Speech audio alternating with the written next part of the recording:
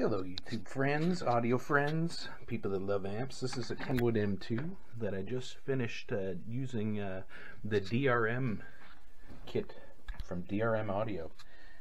And he supplies everything you need to rip and replace the old heatsink out of these units. And I did more than just the heatsink. I did a cap kit. So the board's been recapped, less the main caps, and I did the cap kit for the power supply and the cap kit for that front panel. Now this is the old one. Now the way these amps work is they've got a high power and a low power side of the amp. Back in the day, these are a dual transistor, and to actually replace these is very expensive. You're looking at about 50 bucks if you can find originals per unit. These two were blown. So instead of screwing around with all that stuff, I decided just to bite the bullet and buy his modification kit. And he supplies new outputs, new drivers, new pre-drivers, heat sink, basically everything you need to rip out the old garbage and put new in. And I also did the relays.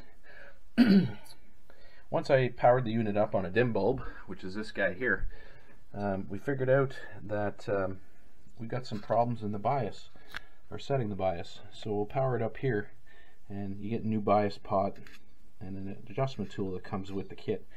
Now these are supposed to be biased at around 13 millivolt. So as you can see here, we're going to start climbing in bias. So that'll bias up to about 13 with my adjustment. Now we're going to power the unit off. And this is a little tidbit that I learned about these amps. They have an IC right there. That IC is called a TA2031, and it's made by Toshiba, I believe. The TA signifies Toshiba. So I'm just going to hook up to the other emitter resistors. I'm going to throw my adjustment tool in on this guy here, which is the other pot for the other channel. I can get it in here. There we go. So it's in. I'm going to turn this on. You're going to see something here. I'm going to adjust it up. And that's the max it'll go to on a dim bulb. So you saw the other channel went to 13. Actually, it goes up to 30. On this channel, I'm getting 2. So I called Daniel at DRM Audio, said, have you seen this before? Because I checked everything in the bias circuit. He said, yeah. Basically, when the channels blow, it takes those TA2031s with it. And what they do is they control the switching. So here you'll see I've got big outputs for big sound, like when you're hitting the 100 watt and above. And then you got smaller outputs that run the smaller audio, like 10 watt, 15, 20 watt. And what these ICs do is they're responsible for not only bias, they're also responsible for switching between your voltages. So if you're running the low power stuff on here, which it says on these boards, low power and high power, as your audio starts to go up, these ICs will switch between these outputs. So if something's blown up on these ICs, they won't bias properly. You'll either have no bias condition, or you'll be able to bias it a bit, but not much. So what I did in the interim is I swapped these ICs around. So originally this channel here was the channel that wouldn't bias. I swapped it over between the two channels, and now the ability to bias moved to the other channel. So we know now that this IC is bad. So I've ordered that IC and it's coming in today. So I'm going to flip this unit over, and I'm going to pull the IC, the front channel, I guess you could call it, on the board, and we're going to replace it when it shows up.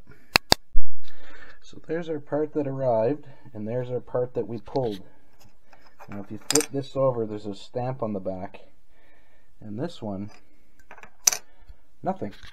So when I bought this off of eBay from the supplier out of New Jersey, they said this is new old stock. So we're about to find out if this is going to work, because a lot of fakes come out of China, and you got to be wary of that stuff. So I bought it with the understanding that it was a legit part, but not having a stamp on the back kind of makes me nervous. So we're going to stick this guy in and see what it does. Stay tuned.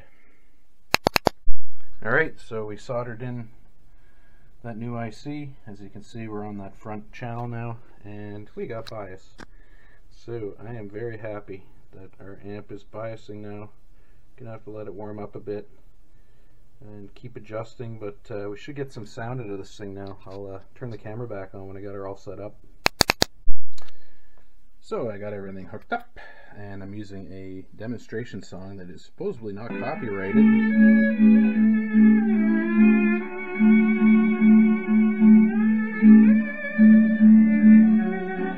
Old country music song. As you can see, my on-off AB and AB speaker setting works. Oh yeah, this is the good stuff. My input knobs work for level control. Yay. Gonna be fun to hook this up and listen to some good music. Anyways, that's my video.